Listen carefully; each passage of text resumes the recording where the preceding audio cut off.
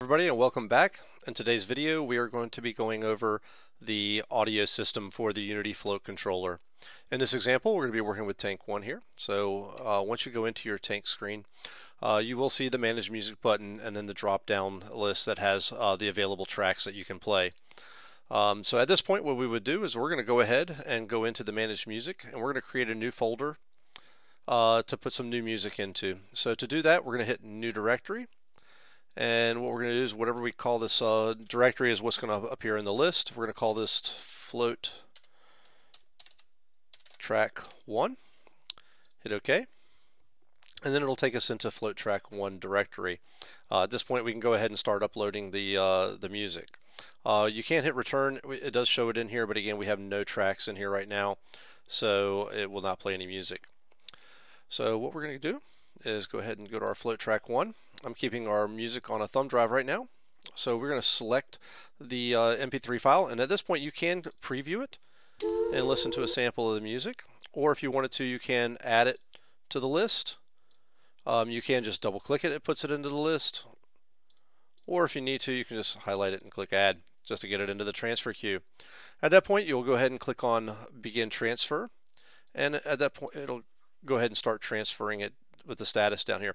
If we wanted to, we could add a bunch of other music into the list and transfer it all at once. Of course, it will take a bit more time.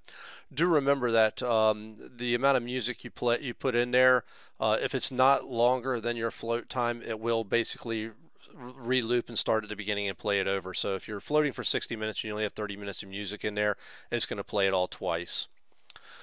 So do keep that in mind. This is almost done.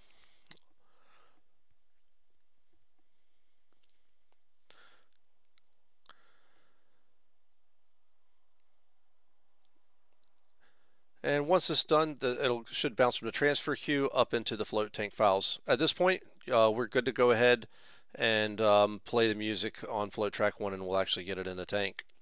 Also, what we can do remember that the messages folder does contain your intro and your post MP3 files.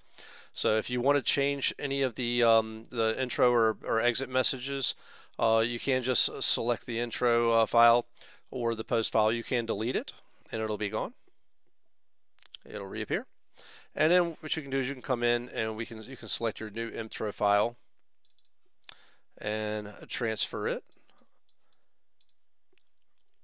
back up, and then that's basically how you go ahead and customize your intro and exit files. They do have to be named intro and post though for them to work correctly. Do remember when you're in here, do not leave the folder as the messages folder, otherwise it'll just loop your intro and exit message while you're in floating.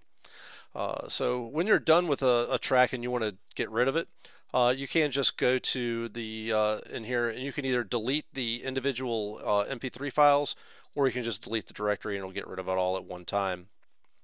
So if you are going to listen to your auxiliary and you're going to plug in like your iPod or your iPad or phone into the auxiliary input, you can activate that. You do have to make sure that the float music is still turned on. Turning the float music off will actually turn off the auxiliary also. And that basically concludes the tutorial for working with your audio in the Unity Float Control, and we will see you next time. Thank you. Bye-bye.